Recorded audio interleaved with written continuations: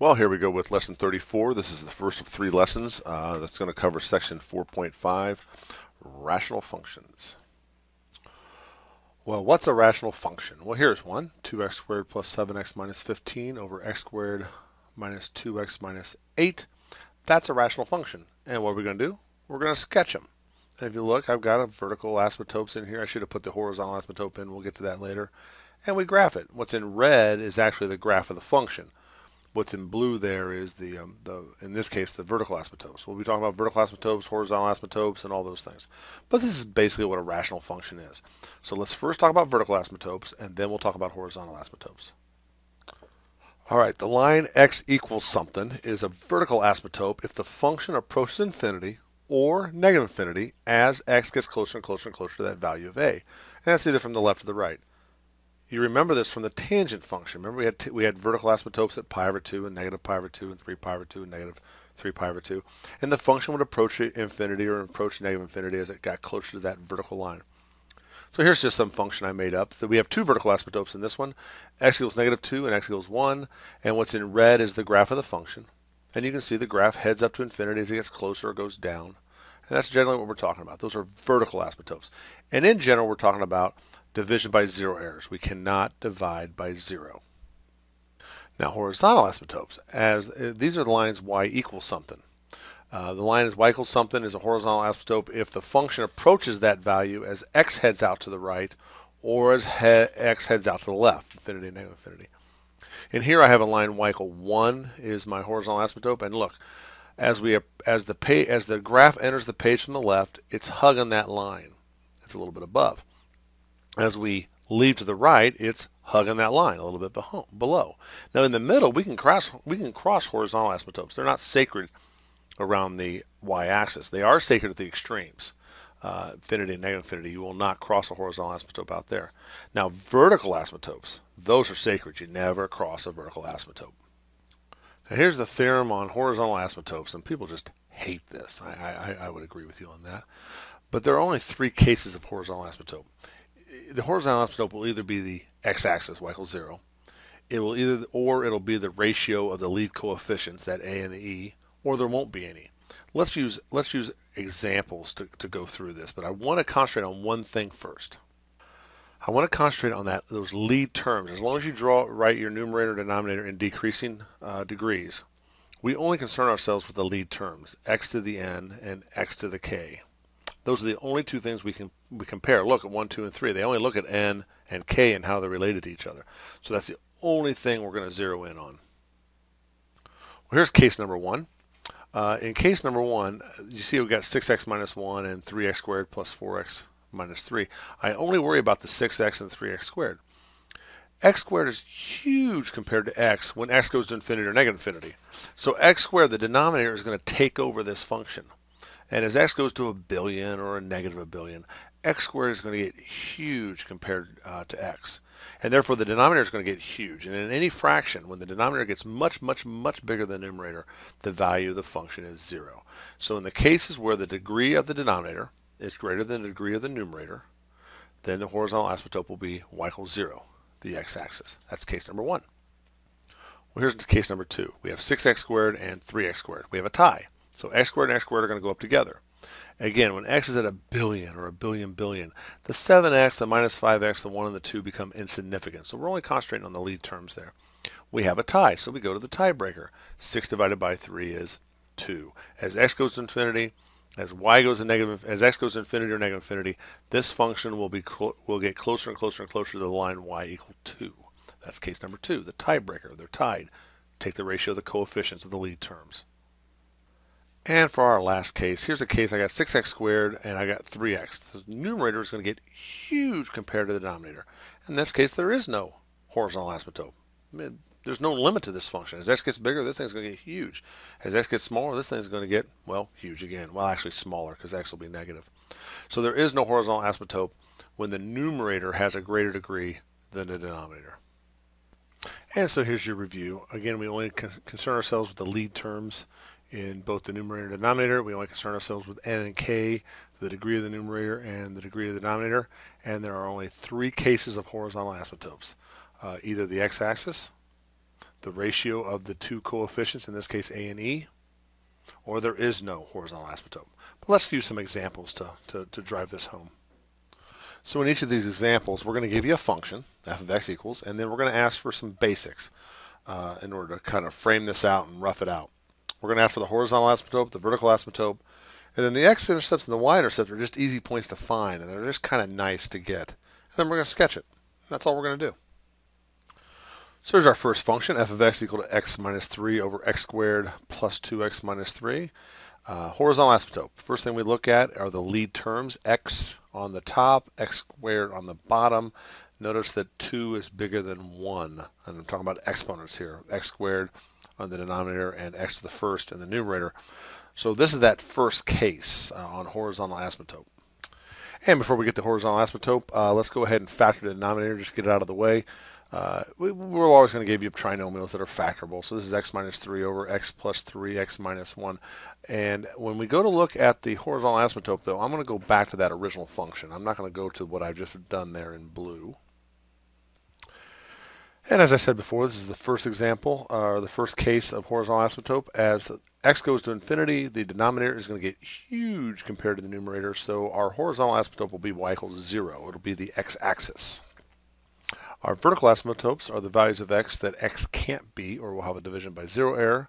So that'll be x equals negative 3 and x equals 1. Again, we're looking to the denominator. And if you let x be negative 3 or 1, we're going to have division by 0.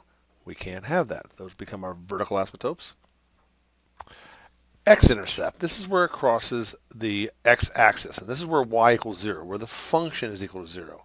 It's a fraction. The only way to make the function equal to 0, to make the fraction equal to 0, is to find a value of x that makes the numerator 0. And look up top. The only value that makes the numerator 0 is 3. So 3 comma 0 will be our x-intercept. And now the y-intercept. This is the easiest point. I don't care what math class you ever take. If you ever have to graph a function, find the y-intercept. Put 0 in for x into the original function before we factor the denominator. Put 0 in for x. Look what happens. 0, 0, 0. You get negative 3 on top, negative 3 on the bottom. Then you end up with 1. Negative 3 divided by negative 3 is 1. The y-intercept is so easy to find. Just put 0 in for x. Whatever's left over is it. Now, there can only be one y-intercept if there is one. You can't have two y-intercepts because it wouldn't be a function any longer. However, you don't always have a y-intercept. If the y-axis is a vertical asymptote, we won't have one. Not a big deal. All right, let's put all this together in order to frame it out. We see that we have a horizontal asymptote at the x-axis, y equals 0. We have vertical asymptotes at x equals negative 3 and x equals 1. We have an x-intercept at 3, 0, and we have a y-intercept at 0, 1. So I just put the basics in there, and now I'm going to draw some lines and see if I can figure out what this graph looks like. So let's start with the first region, that region before x equals negative 3. And I'm not really sure what's going on here. Now, we have to be hugging the horizontal asymptote as we enter the picture from the left. And as we approach that line, x equals negative 3, we either go down to negative infinity or up to infinity. And so if you look in the upper right hand of this right-hand corner here, I put in what's called a sign chart. I really don't want to plug a bunch of values in and get a perfect graph, but I'm going to put negative 10 in. You can pick any value you want left of negative 3. And you can see there, I'm trying to show division, but it wouldn't make any difference. If I put negative 10 in, I look at those three terms, x minus 3, x plus 3, and x minus 1. If I put negative 10 in, I get negative, negative, and negative. And three negatives make a negative. So I know this thing is going to be below the x-axis as it approaches from the left, and it's going to go down to negative infinity as it approaches negative 3. And if you're not sure, plug values in, but I'm just using a sign chart. Now the middle region, there's not much going on here. We don't have any x-axis crossings here. I have to get to that point 0, 1, so it's some kind of parabolic thing in there. We would have to use calculus to get the actual turning point down there, and I don't want to get that technical into it. And it's not a perfect looking parabola, so just draw it in there. But I'll tell you what, we're not crossing the x-axis in here. We have the only x-axis crossing out there at 3, 0. And for the last region, I use the sign chart again, and I put in 2, because I want to see, is this thing above or below the x-axis between 1 and 3. And if you put 2 in, you get 2 minus 3, which is negative. And then the other two terms are both positive. So negative, positive, positive gives us a negative. And then I put a number there to the right, 10. Anything to the right of 3 would work. And positive, positive, positive. So that means I'm coming up from I'm coming up from the bottom. I cross over, and then it turns at some point, and we're not going to find that point. It turns at some point and spends the rest of its life going back down. This is a rough sketch. That's all I'm looking for. And then we might ask you domain and range and where it's increasing, where it's decreasing. I'm just going to ask domain here. The domain are the possible values of x, and you just have to jump over all the division by zero problems. So negative infinity to negative 3, negative 3 to 1, and 1 to infinity. We could also ask you for the range, but that's a little difficult here because I'm not really sure where those relative max or mins are at that I don't want to get into. We could also ask you when it's increasing and when it's decreasing, and I'll talk a little bit more about that later. Let's try another example. 4x over 2x plus 3. And you can see there we're going to do the same list of steps. Well, there's nothing to factor here. Find the horizontal asymptote. Well, it's tied. We got x to the first on top and x to the first on bottom. So we go to, this is that second case for horizontal asymptotes. We go to the tiebreaker. Y is equal to 4 over 2, which is 2. So this will approach the line y equal 2 as it enters the page from the left, and it will be approaching the line y equal 2 as it exits the page to the right. Next up, I set the denominator equal to 0 because I want to find out what value of x do I have to avoid. Subtract by 3, divide by 2, and so x cannot be negative 3 halves, therefore x equals negative 3 halves is our vertical asymptote. Well, how about x-intercepts? Is there a value of x that would make the numerator 0? And sure enough there is. You put 0 in for x, 4 times 0 is 0. There you go. So 0, 0 happens to be our x-intercept, and it's going to double for us here in a second. And what I mean by doubles for us, if you put 0 in for x, you get 0 again. So the x-intercept is the origin, then you've got a y-intercept, has to be the origin as well. All right, so we know we got some things that we can frame out here, and then we're going to sketch it out. So I put in the horizontal asymptote at y equal 2. I put in the vertical asymptote at x equals negative 3 halves, and I dot in the origin. And you know what? I'm pretty much done here. We have found the only place we're going to cross the x-axis, and we're not at the point yet where we're going to start crossing the horizontal asymptote, although that's perfectly legal. We're just not there yet. So let's take a look at there's really only one possibility for this function. So let's look at the first region, and again I use a sign chart at the upper right hand corner there. Pick a value less than negative 3 halves. I picked negative 5. And if I put that in there, the sign chart, it's not really a sign chart, is it? Because the sign chart tells me if I'm above or below the x-axis. I actually plugged negative 5 in here, and I found out that the whole thing is above that line y equal 2. But I could have predicted that, because had I come in the page hugging that thing below, hugging that horizontal asymptote from below, I would have had to go down as I approached that vertical asymptote. We had no x-axis crossings in that region. I couldn't go down. I had to be above heading up. But again, don't trust me. Plug values in and find out for sure. And I went ahead and put negative 1 and 5 in there and calculated it out. But again, what other option did I have? I had to come from the bottom, go through the origin, and as I leave the page, I have to be hugging that horizontal asymptote. If I had come from the top down, I would have had to cross that horizontal asymptote, which is allowed. I would have hit the origin, then ricochet back up, and that just doesn't happen. But again, just don't take any chances. Plug some values in, see what you get. Well, now that we have it sketched, let's look at the domain. Well, the domain would be negative infinity to negative 3 halves, united with negative 3 halves to infinity. Notice we have parentheses there. The range of the possible values of y, and we can do this one. Look, negative infinity to 2 and 2 to infinity. We just jump over the 2 there. Now, when's it increasing? Well, it's increasing for the entire domain. And so you would just duplicate your domain. Look, the thing's always going up. As you go from left to right, it's going up. And then it jumps over the vertical asymptote, and then it's heading up. It turns out it's not decreasing at all. At no point is this actually going down. So there's a little extra that we toss in. All right, here's our next one. X squared minus x minus 2 over x squared minus x minus 12. I'm going to factor all this first before I dig into it. And we notice we have x minus 2, x plus 1 over x minus 4, x plus 3. Nothing canceled out. But now my vertical asymptotes are a little easier to find. However, for my horizontal asymptote and for my y-intercept, I'm going to go back to the original function before I factored it out. Well, here's another example where we have a tie. We have x squared and x squared. So go to the tiebreaker, and our horizontal asymptote will be y equals 1 over 1, the ratio of their coefficients, which is 1. So we're going to put a line in there going from left to right at y equal 1. And for the vertical asymptotes, we look down to the denominator and we see that we cannot allow x to be 4 or negative 3. So we'll put in those vertical lines at x equals 4 and x equals negative 3. For the x-intercept, you want the numerator to be 0. Are there any values of x that turns the numerator into 0, which turns the whole function equal to 0? And look, we have two of them. When x is 2 or x is negative 1, we get a 0 up top. And when you get a 0 in the numerator, the whole function is 0 and you cross the x-axis. And the easiest point in the world to find, put 0 in for x in the original function before we factored it. 0, 0 minus 2, 0, 0 minus 12, and negative 2 divided by negative 12 is a positive 1/6. So we have our y-intercept at 0, 1/6. All right, so let's frame it out. I put a line going from left to right there at y equal 1. There's our horizontal. I put in two vertical asymptotes at 4 and negative 3. And I want to show you there, I squeezed in that 0, 1/6. It's somewhere there. Just kind of guess at it. It's below a half, you know. So I got that in. Let's sketch the graph. Well, again, the first region is rather easy because I'm not going to cross the x-axis. If I was hugging this line below, I'd have to go down as I got to that line, x equals negative 3. So I must be above. And again, don't trust me, plug some values in if you want to, but I'm telling you, that's the only option for region 1. And I don't think there's too many options for region 2. I mean, we've got to go through the two x-intercepts. We've got to go through the y-intercept. And I've got a kind of a rough line here. I don't know exactly what this thing does, but it's close enough. But I don't think we came from the top and then ricocheted around.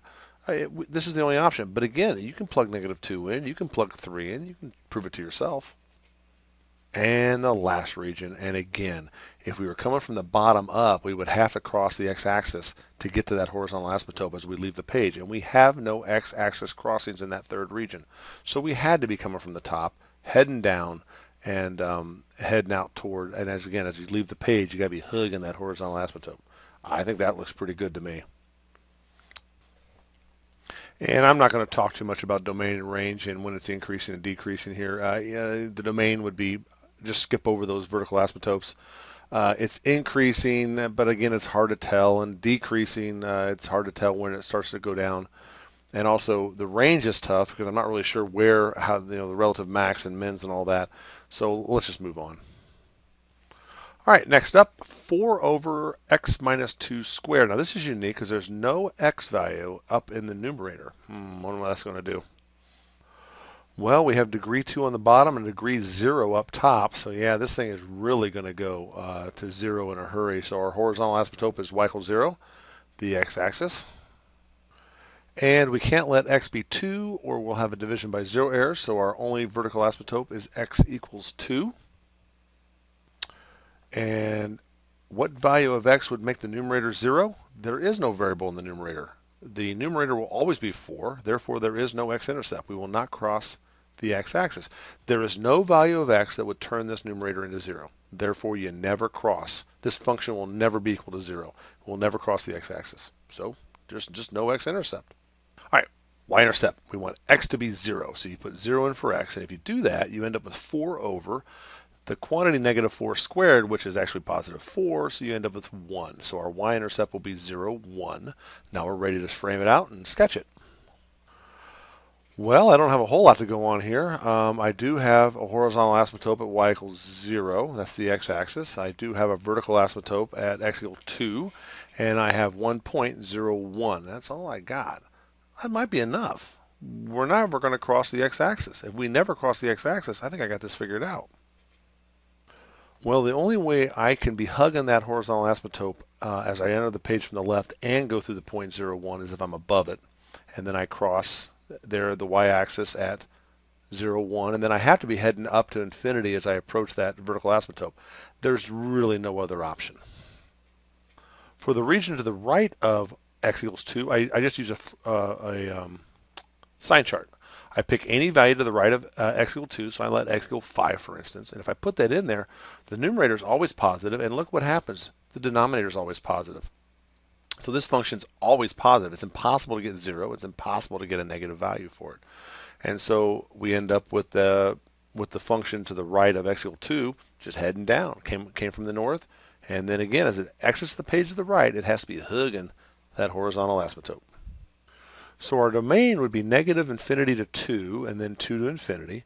Our range is 0 to infinity, and in parentheses there because it's never 0, and it heads all the way up to infinity. The function is increasing. As you go from left to right, the function is heading up from negative infinity to 2, and it's decreasing as you go from, again, left to right. It starts decreasing as you cross over the 2 on its way to infinity. I will say this, if you add up the increasing and decreasing, it has to equal your entire domain. The function's either going up or it's going down. You only have two choices there. And we use the little union thing there, the big U, to combine them. Parentheses mean it can't be equal to it. You've seen it before. Well, I think we've beat this subject up as much as we can. This concludes lesson 34. Get to work on the homework.